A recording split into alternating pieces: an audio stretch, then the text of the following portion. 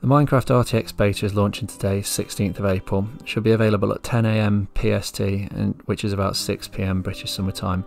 If you're interested in getting on board with it, the first thing you'll need is a card that's capable of ray tracing. At this point, I'm not sure how feasible a non-RTX card would be, but I'll show you some figures on some of the high-end cards with ray tracing cores, and then you can decide whether or not it's worth it. Following that, you need to make sure you've got a copy of Windows 10 Minecraft, which is about £20 on the Microsoft Store. You'll also need the Microsoft Insider Hub in order to access the beta content. I'm going to assume you aren't already in the beta, so you can just follow these steps. First thing you need to do is to install the Xbox Insider Hub. To do that, you can just search in the search bar for Insider Hub and then install the app. When it's open, click on this small box icon on the top left. This will show you all the available Insider content for any Microsoft products that you have. Click on the Minecraft for Windows 10.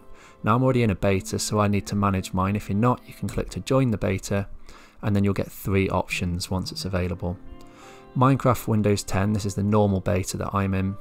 Minecraft RTX will appear when it's available, and then unenroll to leave those previews. So you'll choose the Minecraft RTX, and then click done.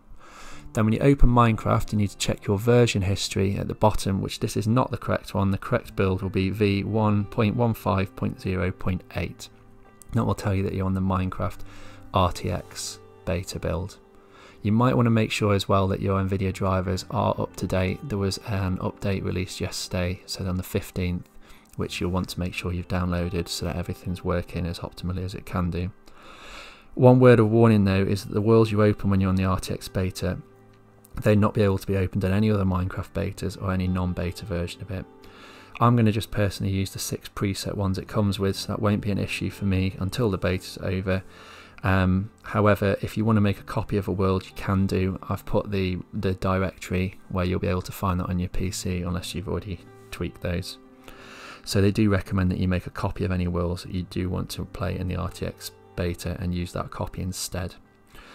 Finally, these show you some of the performance hits you'd be expected to take, and to be honest, they're all playable, especially using the DLSS 2.0. Now, I haven't actually seen that one in action, but apparently it's supposed to actually improve the image. In a lot of screenshots it does look significantly better.